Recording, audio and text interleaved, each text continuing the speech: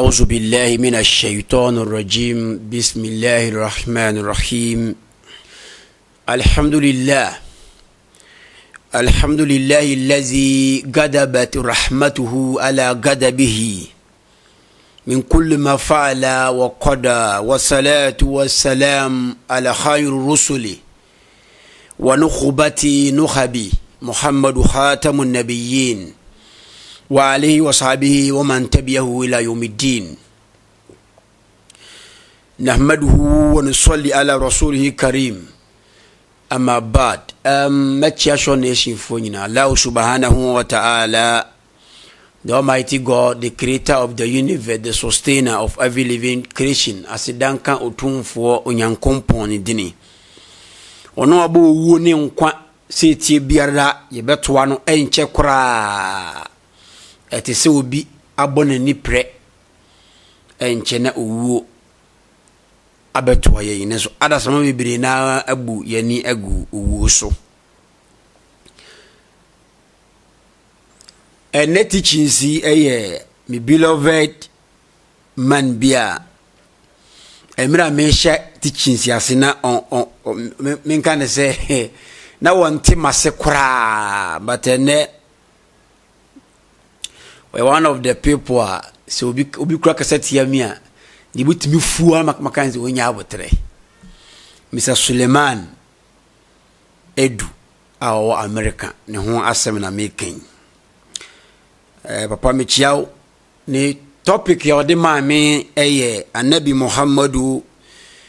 wiase nyina je nkwa sallallahu alaihi wasallam esoroa omusi wo furo ponko na ponko ne fe ni buraka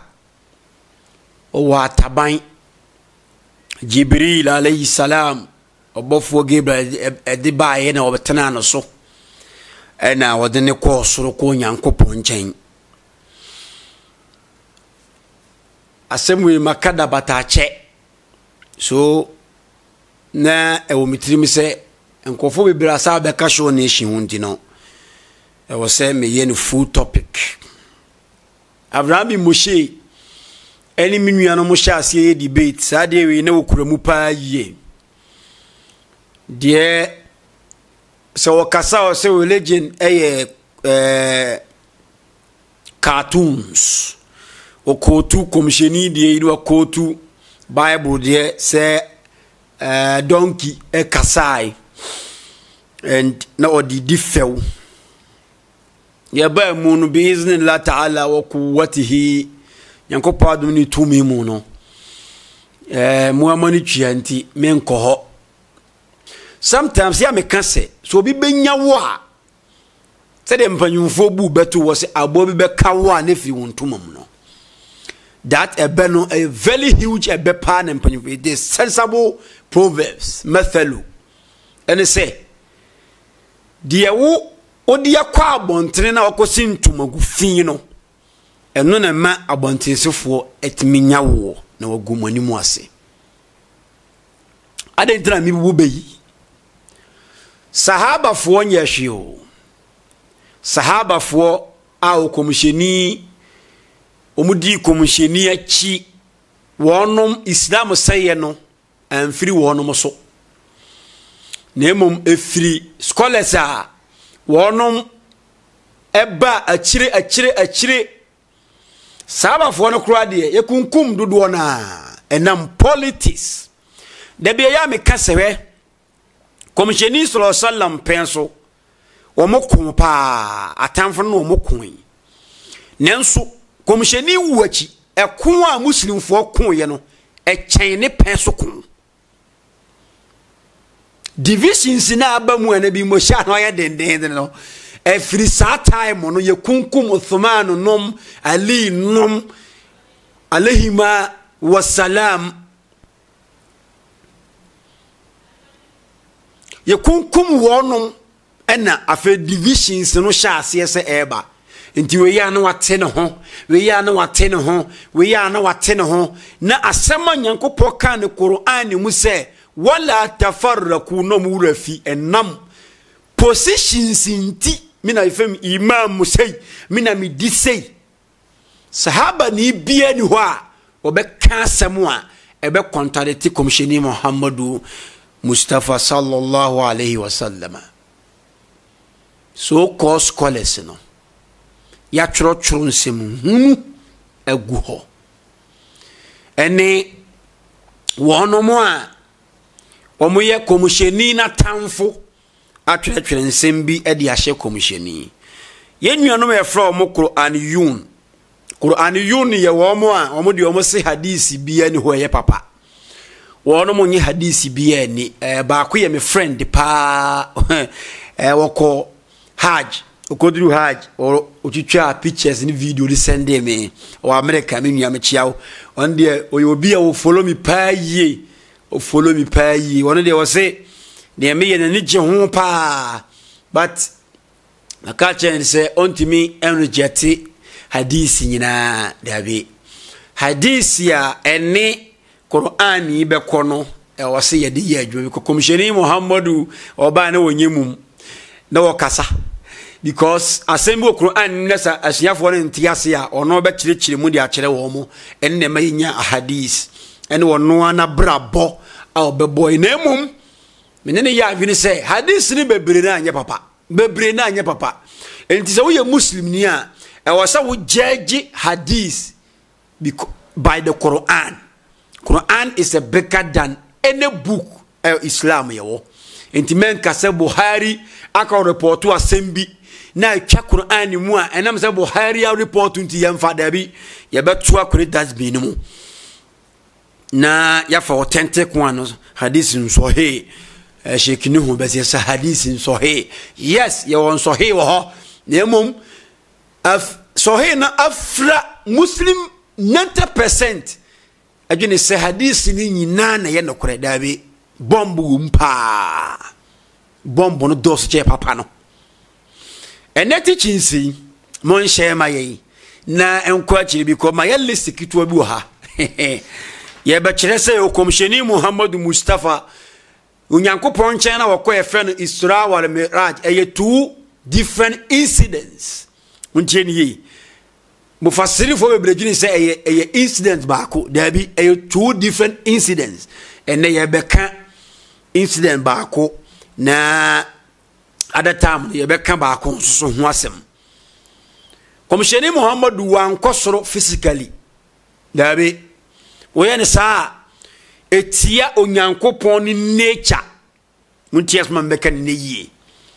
se wokase komsheni Muhammadu Mustafa sallallahu alayhi wa sallam otuko soro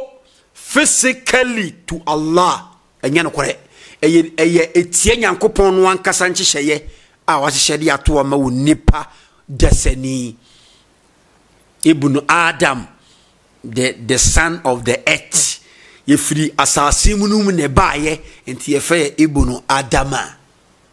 etie nyankopon hyehyeye so obi di ni naked eye be hu nyankopon Quran na kasetia Bible na kasetia every religious book akani plain say anyway entimi hunu otumfo nyankopon eye den na mo twere books wagu ho na makase komsheni fropon ko bi physically no ko nyankopon nchen masay Islam mama konfo nya somo no nkremofo wo gidie bi say enkomsheni Prophet Muhammad, peace be unto him, otena ponko bi fe no barak so edeko heaven and in Islam omo fe no Isra, the night journey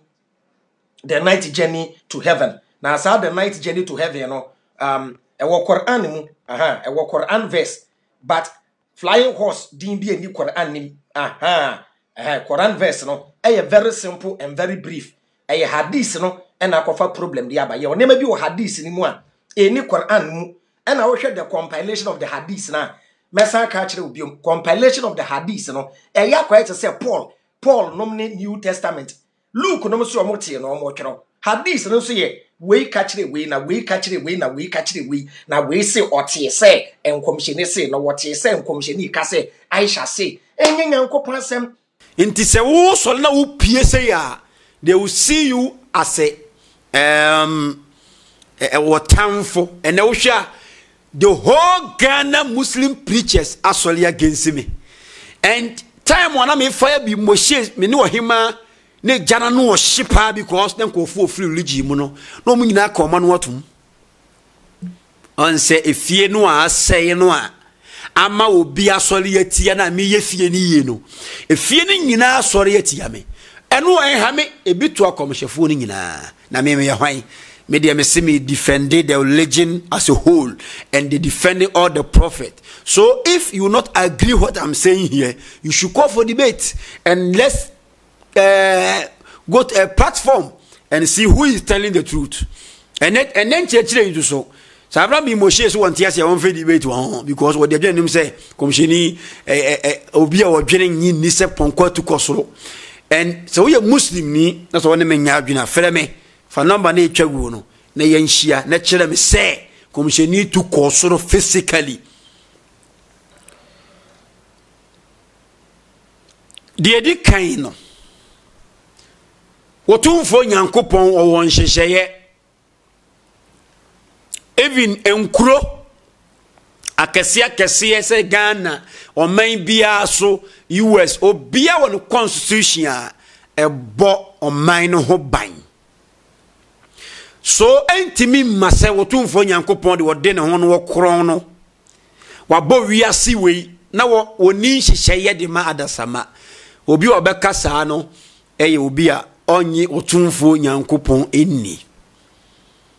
Nyankopon nhye baako ewo Quran chapter 7 verse 24 yemhwe asem bi otumfo Nyankopon eka ne yemfa ntoto nsem a yaka kire yen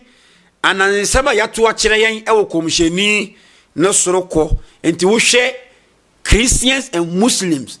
Jewish people obi a ogidie se woni pa bi atuko Nyankopon nchen yenyima Christopher si Yesu Kristo Enoch eni Elijah omatu kosoro physically akunyankopon nchen Muslim force Muhammadu sallallahu alaihi wasallam Jesus alayhi salam Idris alayhi salam Eli alayhi salam omatu kosoro we enye nyankopon hyehyeye se woni pa de sani wo betimi atu akotena nyankopon no wo ko hu nyankopon physically. It is not true. It is not true at all. And Quran chapter 7 a surah ya freno surah Araf na sa surah ino nsam wo mu pa ye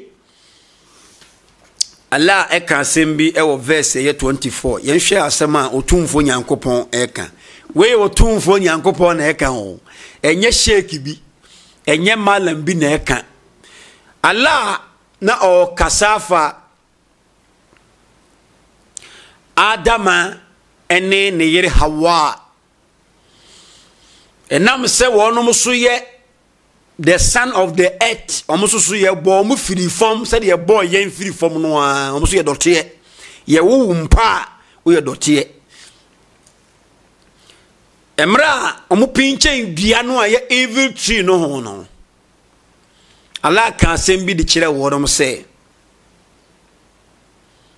asasi mu enam yi mu efiri ye muntie ni we are jami'an ye ka Adam asem but aha abaye jami'an abaye mankind nyina ho asem ena Nyankopon otumfo no wokan wo se wa qala fiha tahiyuna wakatire won se emuna mubatina enkwam ediemu asasi mu ahaya ne yabatina se wo ye nipa emane ma wadwini mu se wubetimi afi this existence se wutu akosoro no enye Nyankopon constitution no enye ni nature wode bo wiase we se wonipa bi betimi ayira ana obetimi atu no Nyankopon se emu na mu betena wonipa biara. أعوذ بالله من الشيطان الرجيم قال فيها تحيون وفيها تموتون ومنها تخرجون أسمع تقول فني أنكو بوكان سي emu na mo betena nkwamu na emu na mo bewuo muntie saa word weye fi hata mutuna emu na mo bewuo. It means sa asasi imfimfia yetie yenya wo ba asasi so nyankopo otumfo no nya bo se kim uni baabi akọ ahaya na obetena kopem se wo wuo ebeba betowo na wakode adamanum eye asase ni mu. This is the nature of God. Nobody, no power can disprove this unless an ansesem na ye wode na ya tworo bibi di Arabic ya tworo nti odwin say eno ne ye papa chai de Quran ne ka ena muntie teachings we pa woni pa biara ahaya na obetena aha na wo bewuo na ha ne besanya ne ubiem nti Bible ne se asase no Quran ne se asase no na yebenya de it means ya asase ya so yebenya na wo asase foforo so ya asase ya so enye soro ti ala kan Quran me se masase ne tre enti mon so menko a we che se wo you free ha wo sa do kwa asase so enye soro enti evidence ba ku a kire se obi ntu nko soro da to see God the Almighty physically. And in the Quran chapter 7 ayah 25 and 26 or 24 on another 25 we are point number 1. Point number 2 to prove the point here. To be Moshe one say we come from in debate here we na ke ko kan o e so na odidi atem no ka emma wadwene mu ho kora because hadith ni kura ho kan no wontimi nkyere mu yentia ye de hadith be ka ho se komjeni wantu ankosoro physically eyi kire odi ameba Quran chapter 20 so Taha no so ye one of the name of our beloved Muhammad Mustafa sallallahu alayhi wa sallama. Taha kire wonipa wie peyo be at rest. Yenhye asembia otumfo nyankopon ekan wo aya eye 50 Quran chapter 20 verse eye 55 otumfo nyankopon de ode na ho ne se minha khalaqnakum wase mo onipo da sani biara including the prophet amampanyinifo atitirifo nyankopon se emu ena wo bo mo Adam animu doti yenimu na odimi odi nyina afiri ye minha khalaqnakum yenyina wa minha nu'idukum na emun obesade yakro wa minha nukhrijukum tarratal ukhra na emun ye besanyane mo adifufro biem. Allahu akbar. These two ayahs actually say so obi ka kira wo se obi adi ni body way atu akosora sinihu ka kire ni se oto anansesem nyankopɔ be panahye no because o manipa abeka saetia nyankopɔ wo therefore no munti asem ni yo so obi ka kira wo se wo nipa bi watu akonyankopɔ nkyɛn it is not true eya doctrine ni bia na hye nipa tirimu ache enti wo kape ni ye kire so shampoo ni de o joka me jitum se me ye joka you claim mampanyi no ye joka nyankopɔ amena di mampanyini e na me so ye joka nyankopɔ abie madwini mu akomhyefo na ebi ye carpenters ebi ye dwadifo enkire hwe disprove me wrong with what I'm saying here. Now yenko Bible mu ansa na yaba eso na komhyeni furo ponko no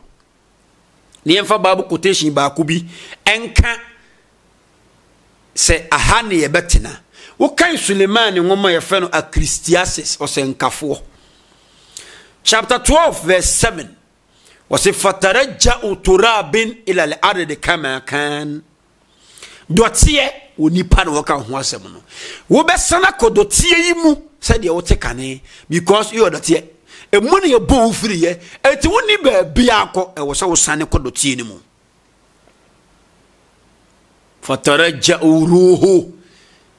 ila alladhi wahibiha na honhom no ayi nipa na eti honam no mu no ebeko wotumfo nyankopon nchen enti de nyankopon hia ene honhom no nipa honhom na eti wo mu no enye body we entimi nko ba bia haya na betena.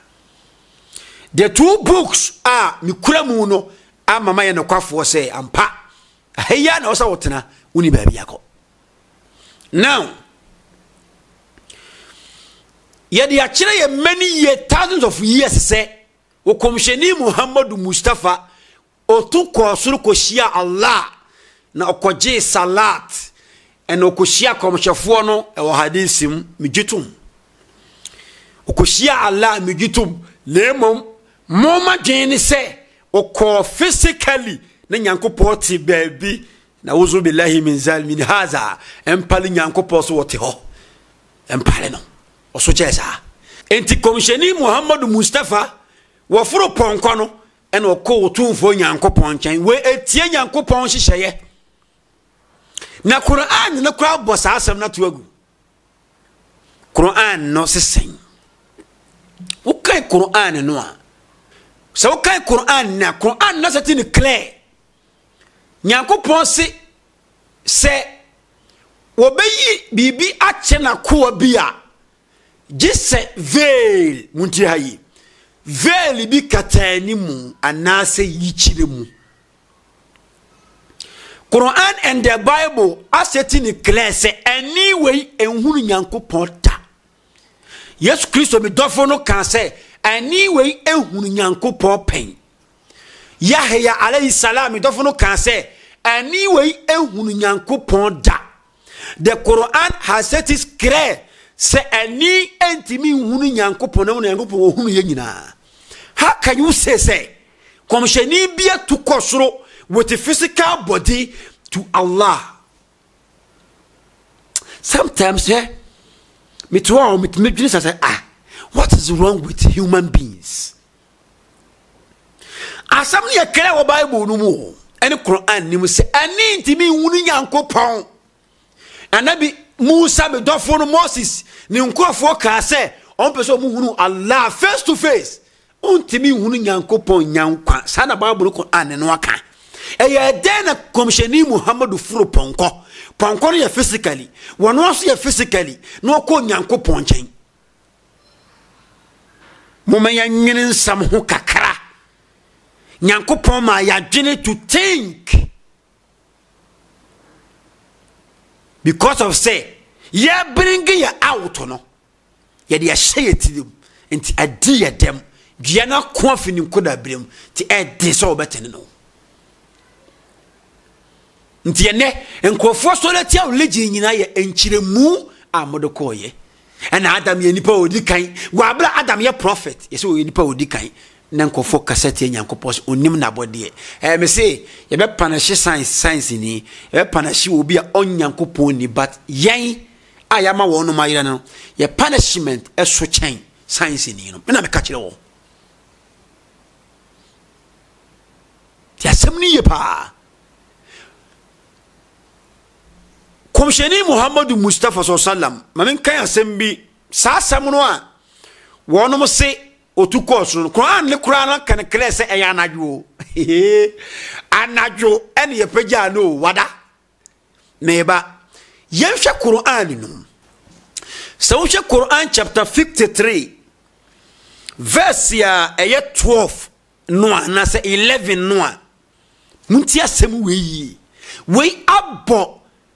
ulama fo a musu komsheni furo ponko to koso no asem ya bo ato agu aya nansesem they don't know what they are saying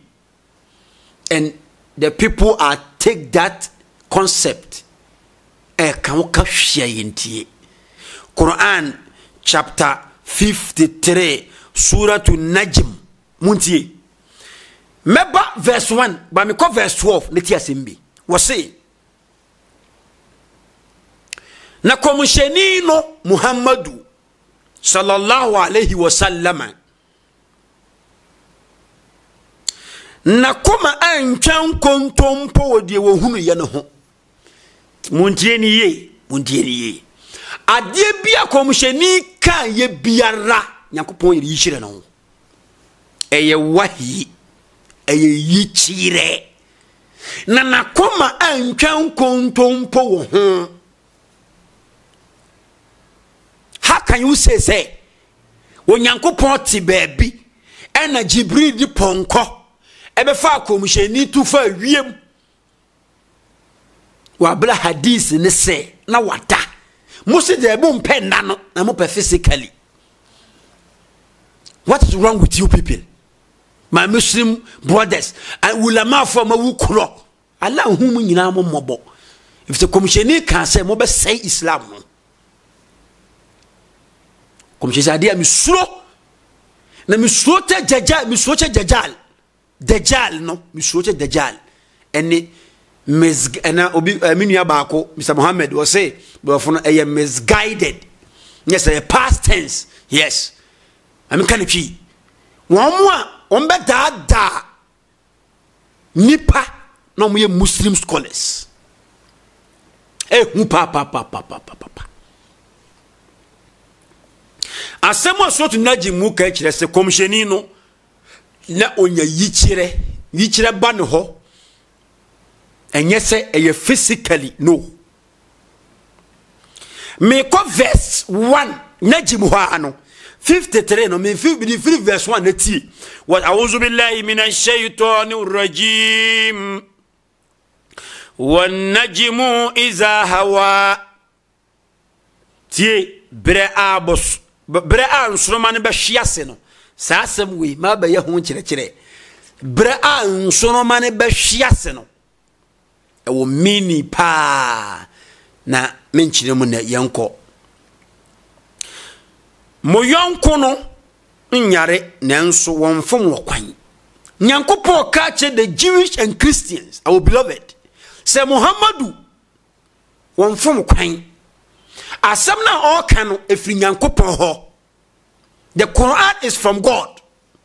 Muhammadu is from God. Wonfom kwan wase iza huwa illa wahyu yuha na nyahwe se eyichire ho tie na Nyankopɔn yi akire no me pacho muntie wahyu yuha eyichire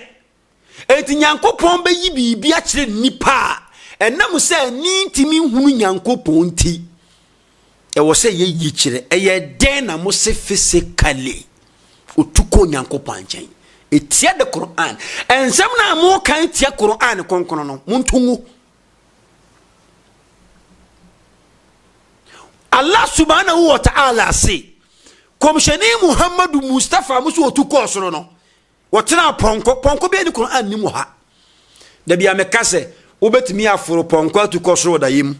mi say ye mra na mo 18 years eba na meta sodaye mesodaye no na nkofo pam mo doso pam mitimi di o mu nyina so nkunim da ne bi wa mitimi tu na menam wiem saa abu odayem enti dayem di obetimi atu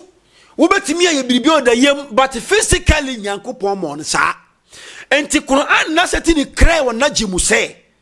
komsheni Muhammadu Mustafa na eyichira ehotie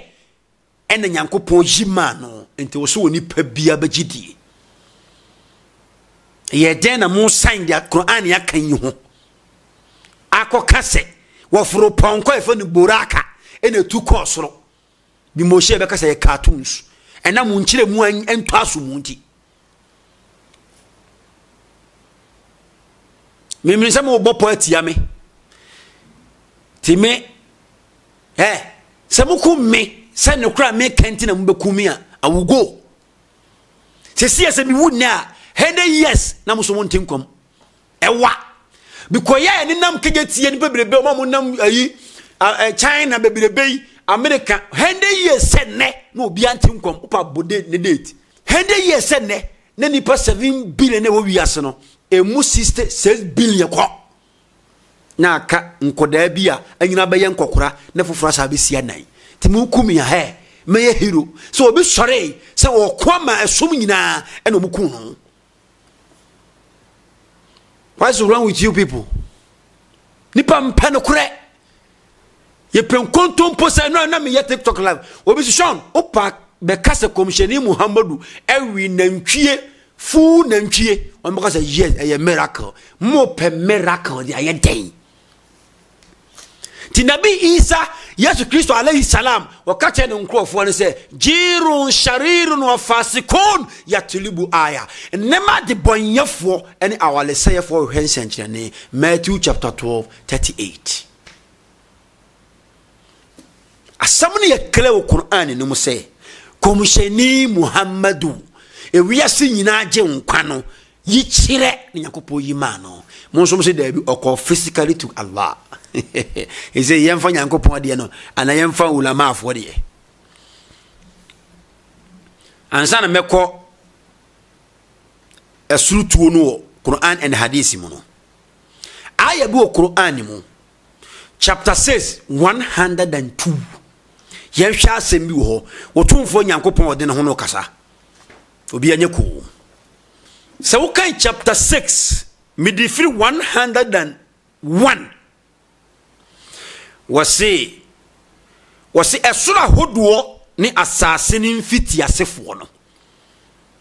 yadehu samawati wal ard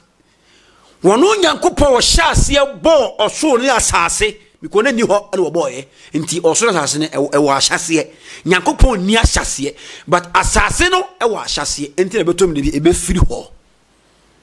ade wa ahyase bi ewa wie fa to tirim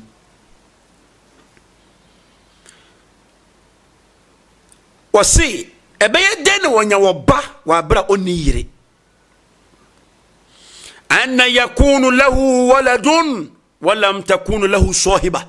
ebeye den wonya family wonya oba wa bra oni family companions yaka sahiba it means family companions nyankopon ni yire obeye den wonya asini mu ba we kire say the Jewish and Christians or say tenase na ya gini nyankopon ba na ye ka ne ho and nyankopon oba our language because kind Deuteronomy woman no more say what chemu Israel man nyina that is figurative it means on the boy name so mo kase wo soro ho wo yire dia ene kono an ne se da bi nyankopon no oni saa eba no ono no oba ade nyina ono na wabo ade biara na wade nyina so hunimde otumfo nyankopon meto aso muntie hayi saa na alatie mawura de no onyame bia ni hoje wono ade nyina bofo no enti monsom no no ono ni ade nyina so hwesofo afi 103 tie mo amusi komsheni Muhammad watu akosoro bet ponkol muntie mo amusi Yesu Kristo mi dofo no watu akoto nyankopon sani fa so wote within the body ho ampesie ni ho muntie mo amusi Elijah tu akosoro physically ti hosoro wono muntie mo amose Elia ana Eliasa atu akosoro soro muntie Quran chapter 6 surah An'am 103 or say ani enuru ni ho muntie ni ye Quran na kasa so che malam bia ani se be hunu nyankopon no wosi ani entimi nuru nyankopon ho wosi ono de oduru ani nyina ho na nyankopon de ohunu wo nipa biara nanso wo nipa da sani wontimi fa woni we nhu no etimi bisam se emra komsheni Muhammadu wo ko physically wo ko soro ho no mo ma na Grece shey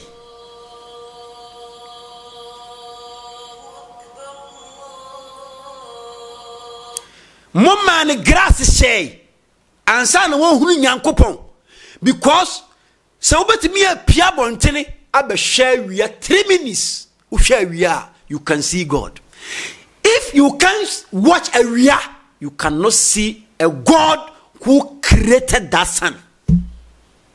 Otimi hunu nyankwa my brother, don't limit God. Ntimi hwe bi moshe mu na mo ya mesere ene me beka kire mu se sa na yina oka no broken heart no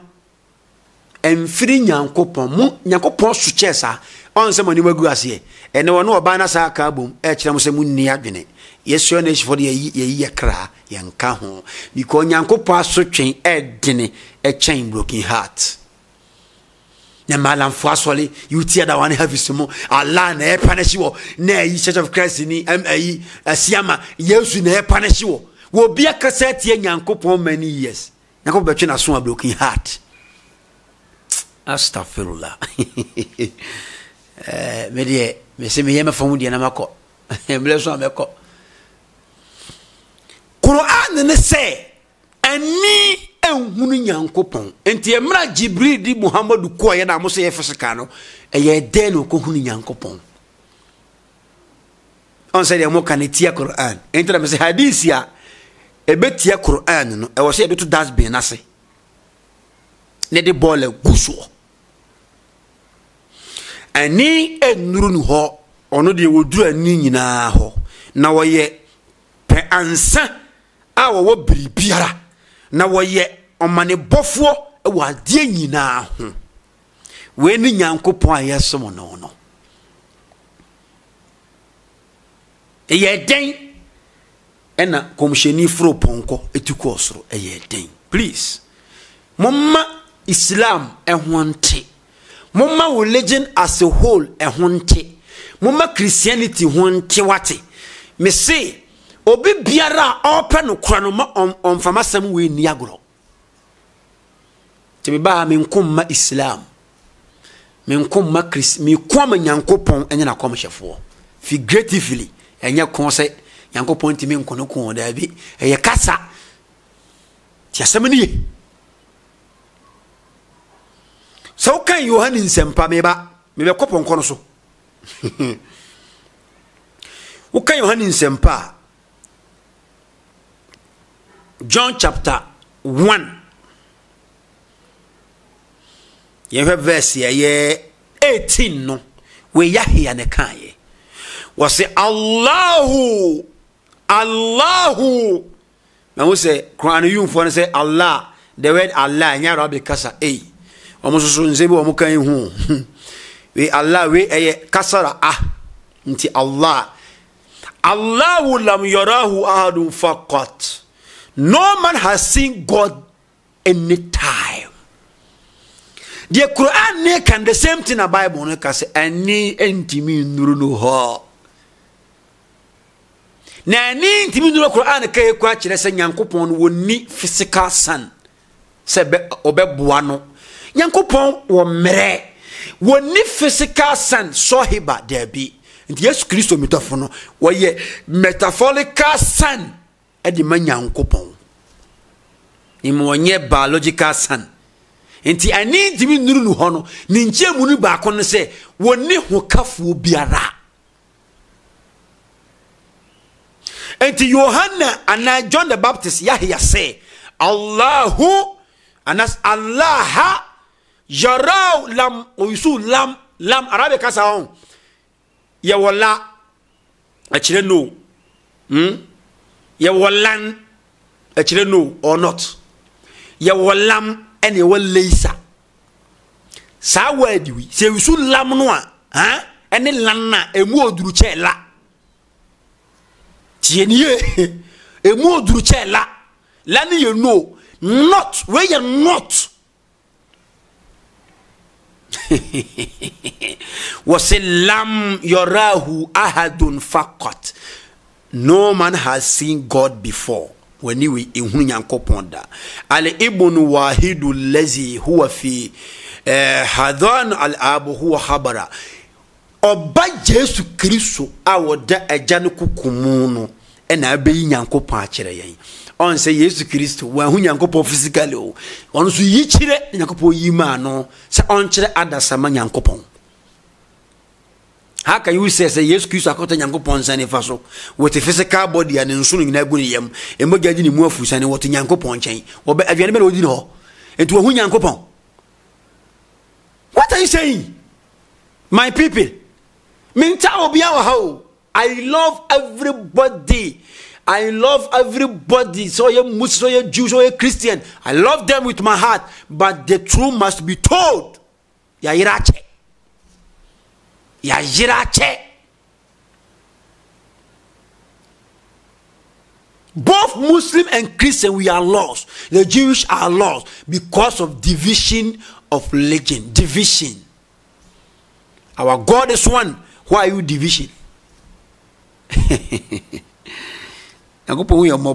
Enti John swaka the same thing. Christ can the same thing. Say obi hunu nyankopɔ pen. Quran so say ani bia hunu ani nduru ho. No de odu ani nyina ho. Eye den na Quran ya ka asem wi na matam komsheni Muhammad sallallahu alaihi wasallam no mi wura no atra ponko so na otu akɔ nyankopɔ nkyɛn. Hadith na ye Isra Miraj hadith no. Komsheni Shia Ibrahim, wo Shia Musa, wo Shia Isa, wo Shia Yahya, omu nyina so awu. Eye den na se wo physically a otim ko hu wonom. Buhari a reporto se komsheni se ra'aytu Isa wa Musa wa Ibrahim mi hu wonom nyina. It means komsheni wan ko physically yichire mu ena ohu womo because omu nyina ya awufo. Tienye hadith ne kire se odi wonu manim ene wo mo ya asore awufo nya asore eno eye figurative kire se akomhwefo ni nyina message eye baako ene ne asole na ewo ho no, and the komsheni is the imam of them, he is the seal of them, he is the endorsement of them. Ti asem ne ye na obi akọ physically dia obede ko hu honhom. Oh, asem na ni da ho sei na nso nipa mpe no kure. Now back to the Quran. Meba hadith ya kire se na komsheni ada na wada ni body yanko na dwene ne koye eyi kire. Meba so no yenko aya no a ye fa komsheni sallam ekoye no. Chapter 17 Bani Israel and Surah Isra verse 1 no. أعوذ بالله من الشيطان الرجيم بسم الله الرحمن الرحيم سبحان الذي أسرى بعبده ليلا من مسجد الحرام إلى مسجد الأقصى الذي تيو أنمونيام سبحانه أنمونيام ني أكون ني Wofa nakuwa bay Muhammadu Mustafa efiri asode dan konkono no ekọ achirichiri asode dan a ahia no homu mutieni yi wofa komsheni no efiri asode dan konkono no wada mutieni yo komsheni ada wo mokso ho ena yichire ne ba no so se nyankopon so okokyere no ninsenchere ne Jamaica chire Quran yunufo no minua no mo amosi Quran ko no be yedi ni se asem we na apie isura hase no wo pe the full details na bunya na hadisi mu eno Quran ne konti e wo se yegitum hadisi ni authentic sa hadisi no Isra Miraj authentic ne mo de authentic ene ananse sem no mo to afa wo se boraka se boraka nimpo hadisi nimpo yichire mu die botuma afroponko physically otumi afroponko entu nkosoro wofa komsheni no na ko anagifiri asode dan konkunu mu ekọ achirichiri asode dan no anhira wo nyina hia mu ma ame ya chene yensenchene ahoduo ni bi isipi se wono nko ani ade nyina sentiefo adi hunufo otumfo nyankopon no sasem wei e wo se kire wo muslimni a wutie mi obuafu me ulama afo no anadwo na ehya hasei no aden na o man tenase anwenwe ne ho se anadwo na wo fa komhyenyi no kire sampa na eye yi kire a komhyenyi no wo nyaaye na wada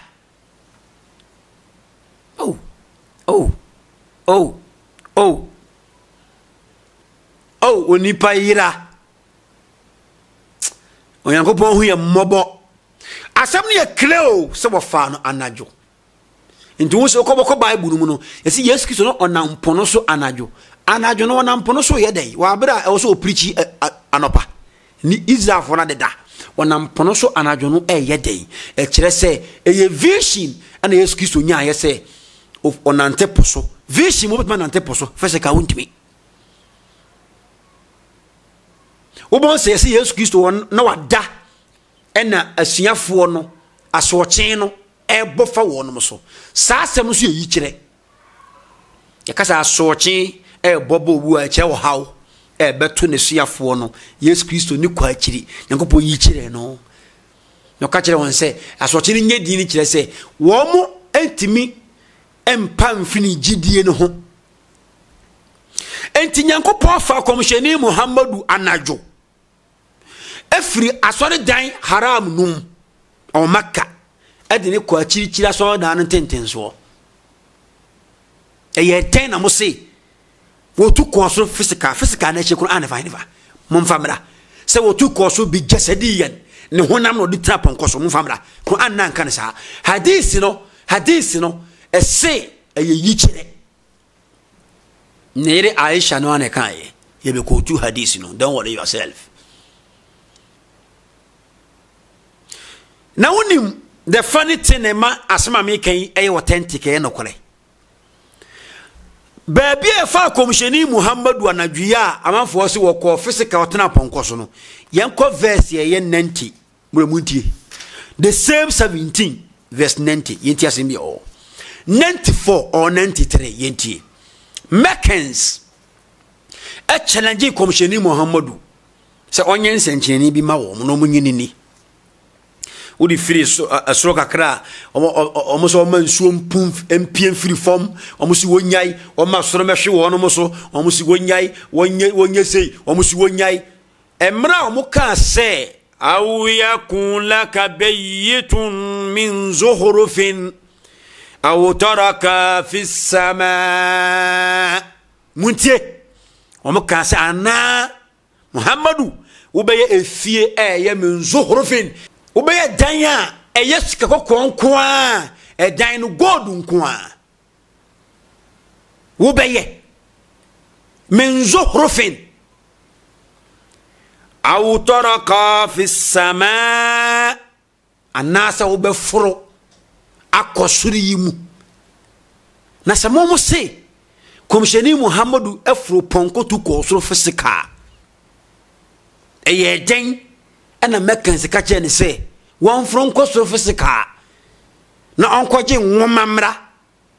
nko ka che ne ka kire won se uye nipa keke untimi ntu me pa cho munti asem ni yo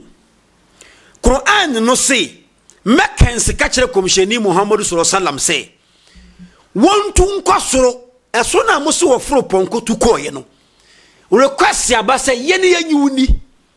munti asema ko Nyankopɔn ka kire komsheni Nyankopɔn ka kire ne se oh no kure ba akopɛ emam ka kire ne se won tu nkosoro pɛ na la ka kire ne se kul komsheni ka a kire won krofo no se kul subhana rabbi hal kuntu illa basharun rasula ka kire won mo se do mu bisa wo no untimi nye wo ye nipa wo ye basharan aw magrai tiden den ala amana ntu ankosoro na Meccans na nyini ani na Nyankopɔn ka kire won se wo ye basharun rasula den na musu watu kosoro fisika den na musu watu kosoro physically wa bra challenge aba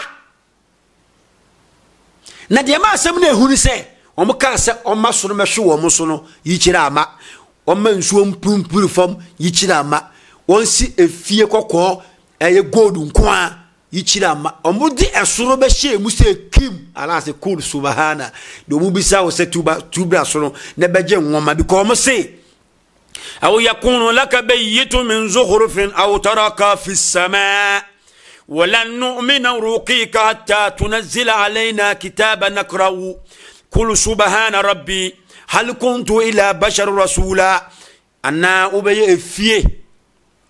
إسكا وكو أنا أبفرق وصلو يمو yenyi wo kokwa yenyi wo ni sa wo kɔ kopem se wo de nwoma beba me akenkan ka kire won se konkoni ni wawurade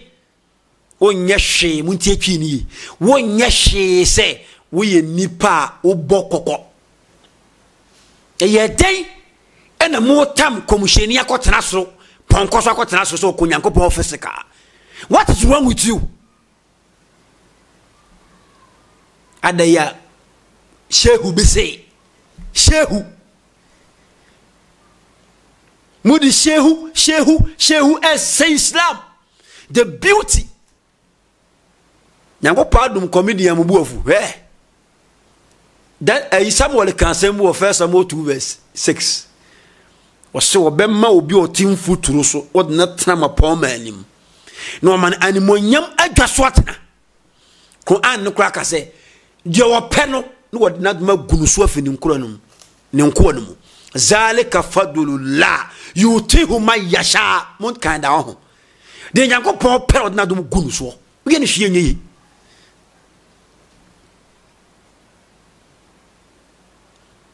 mu betio montio ye de ye ka asam no to ya asam no se ye ka asoma asam no nti Quran aya wei ama asam na ye clear say Nabi Muhammad Mustafa wantu ankosoro sede yaka akire ye no Quran chapter 17 baby am wono a baby ye fa no anadwo no wo kan sister ala ka sembi efa komsheni Muhammad obudo muntie wo se na kaibere aya ka kire wo se Muhammadu no ye ka kire wo Muhammadu se esipi se wo radi atwa nipa no ho ahia na ya no anisuadu hunu a na ya no anisuadu hunu a yi kire wo no ji insohwe ma nipa no wote nyankopɔ wotumfo se eye yi kire ana oyi ma komsheni Muhammadu monso se de bi wa fro ponko boraka Quran no asatin clear se eye yi kire ana komsheni Muhammadu Mustafa onyaye now yemhye hadisa kire sampa anadwono anyankopɔ fa ye komsheni no na eye yi kire enye physical yentie ahadis a efiri ne yere Aisha radiyallahu anha enchen ebaye sawuche buku efren Muslim kitabul imana Ibn Abbas rated that Prophet saw Allah two times through his heart. Komsheni Muhammadu ehu nyankopon mienu or the heart ene hu nyankopon enye ne eye naked eye tiasemni you can see God with your heart and in the Quran so to najim waso komsheni no na koma antwa nkontompo yichira nyankopon yima no na koma jitum sampa onyankopon na ye iche na mano na listen womo ombeto mu nyankopon physically eye womo mu nyankopon ni ena peso mu nyankopon physical etiesi bia se opeso hu nyankopon tenene bi mo sha wo ko sisi asa books ni se nyankopon fa na no meta soro nkasa listen womo ombeto mu nyankopon physically before they believe in him eye the enemy of God as a believer men kasa opeso hu nyankopon you are I before you believe in God wakoma e wo se ginidi wo hwe the nature e wo so nyankopon tum prekope wo the nature no a wo so nyankopon tum prekope nti Muslim kitabu iman e kire se komsheni wo de ne heart ene hu nyankopon Aisha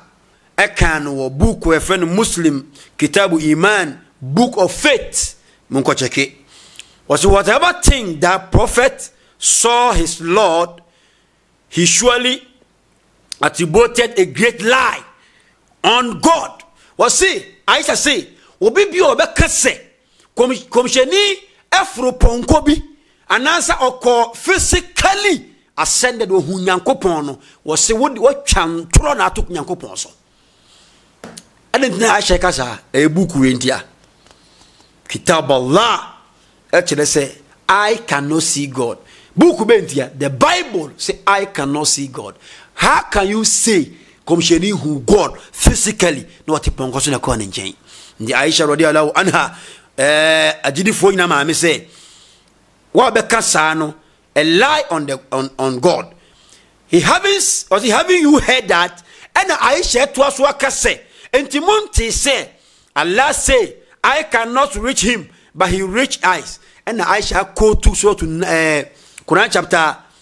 6 102 ne say Entimonti say Nyankopon aka say ani ntimi hu no onu hu ani nyina Allahu akbar yego so ko me say Muslim kitabu iman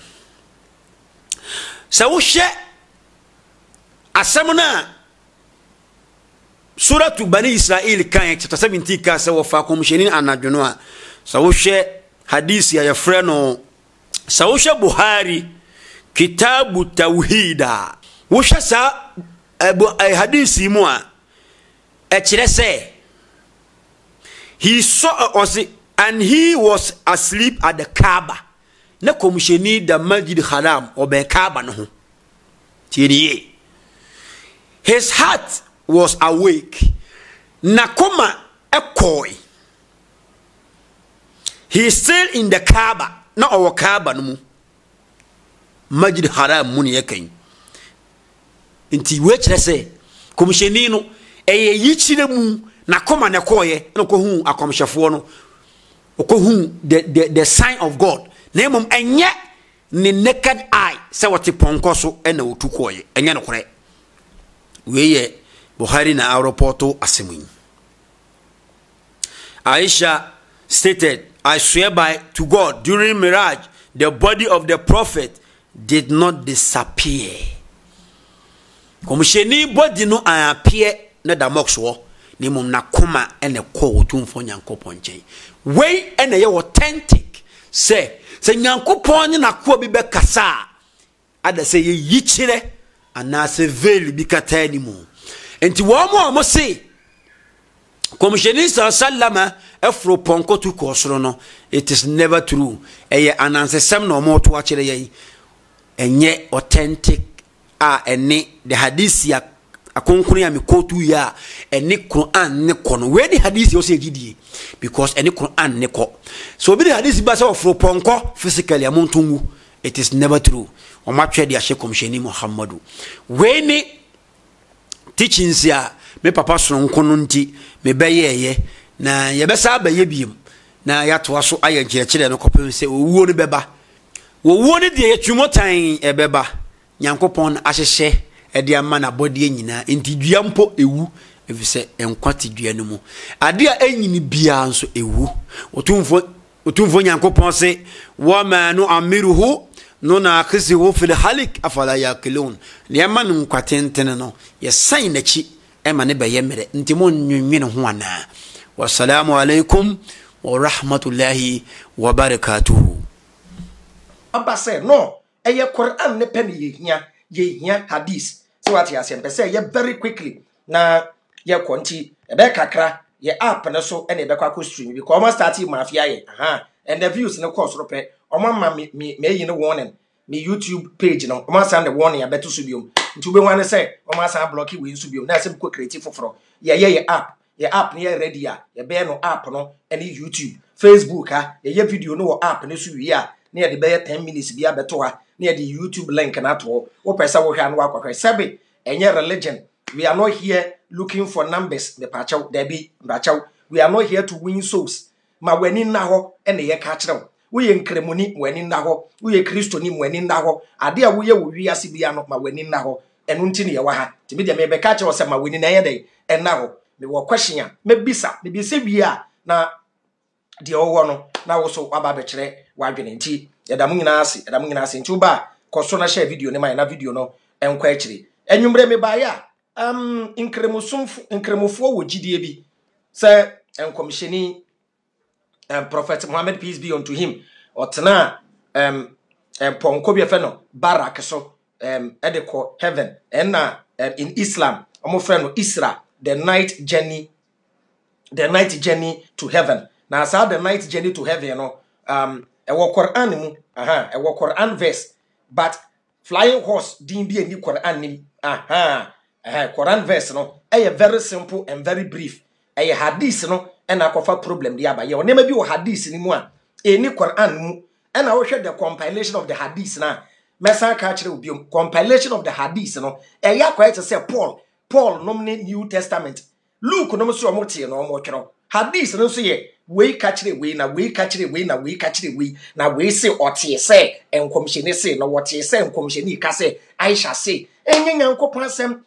won eno na nkremofo de omo akoto so a ama wo kokotu a na omo mahwede omo pese omo kire say eye authentic. Hadith insu a mo say ye wo grading na me be some question me na no nkremofo mpa mo chew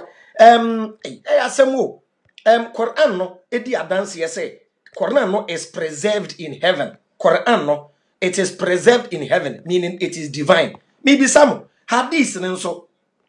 are the hadiths also preserved in heaven? No, you are preserving hadith. No, it's meaning the entire mama hadith ne hiamo a chain Quran nimpo. So what you say? But I am almost some. Me ba baby sa question. Said the mumu chilemu de mayen. Say commissioni etna pon koso at the call heaven. Esan ba no. Problem kakra wo ho me di problem na eba why enya Quran dey create problem na mo hadith ene mu nchire mu no e na akofa ba hwa asem bi e wo hadith mu wa nkremofo bebre ni eni Quran mu Quran verse bi eni we say don komishini chen we Quran verse bi eni ho e kire wo nkremoni say meba